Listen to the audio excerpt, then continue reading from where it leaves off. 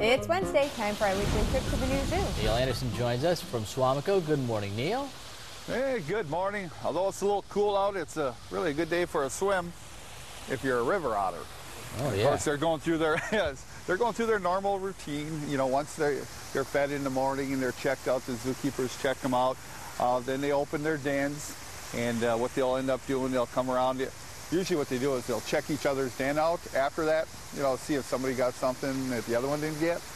Yeah, that's kind of how that works. So then they come out and then they swim around, and they'll be active for a couple hours. And then by midday, you know, what they'll do is they'll sleep a little bit. They sleep in that log, that hollowed out log. Yep, here's where that hollow log is.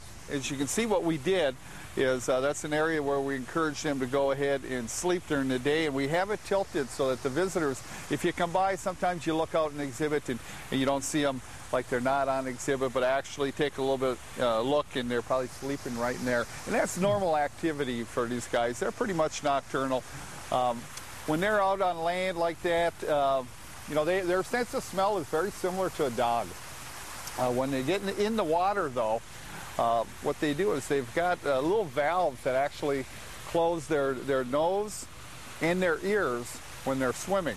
They can stay submerged to about 4 or 5 minutes long. They can dive up to about 60 feet. They're real quick underwater, and they use that tail. The end of the tail is flat, and they'll turn that tail a little bit and use that like a rudder, and they can really move around. Now, you see with the guys with whiskers, with these guys, they have whiskers that are very, very sensitive.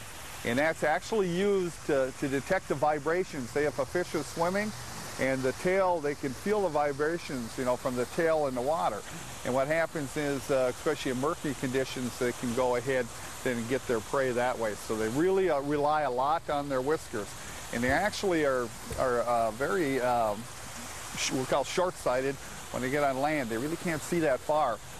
Normally they'll use their eyes. If it's real bright out and into the water, they'll use more of the eyesight to catch fish. Otherwise, they're relying a lot on the whisker end of it.